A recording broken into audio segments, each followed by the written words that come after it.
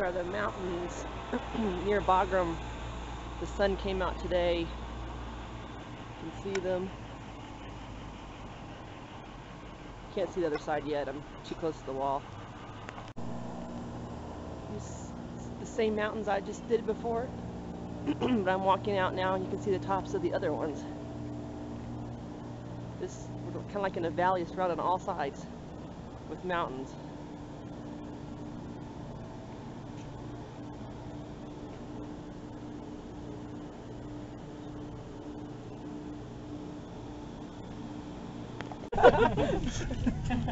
They drink.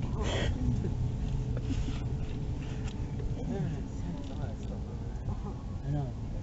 That one little right there. That's just us. Oh, way out there? I've hiked those mountains.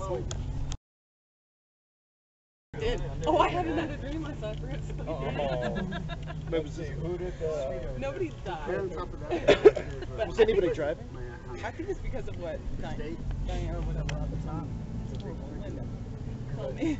And I don't know if it was here in Kabul or if it was in Baghram, but we were walking outside. No, that's Diane. The woman just had TSA on the phone. So she said something about you risking your life if you walk with campbaggers outside the base. So I think maybe that made me her. Anyway, we were walking off base, all of us. There's some more mountains around Baghram. They're still covered in snow. Really pretty.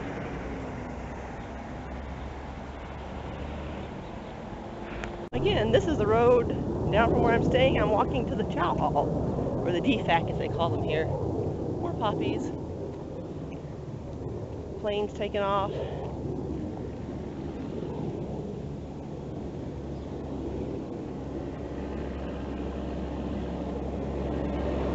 Just walking. More trucks.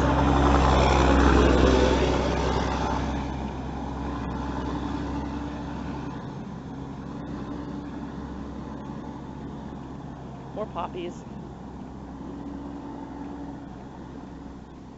Here are some of the traditional Afghan mud huts.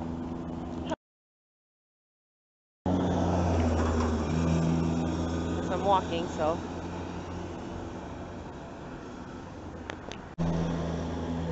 there's a little village out there, and there's some cows by this stream. There's a cow. Kind of hard to see. It's really sunny this morning. Little stream thing.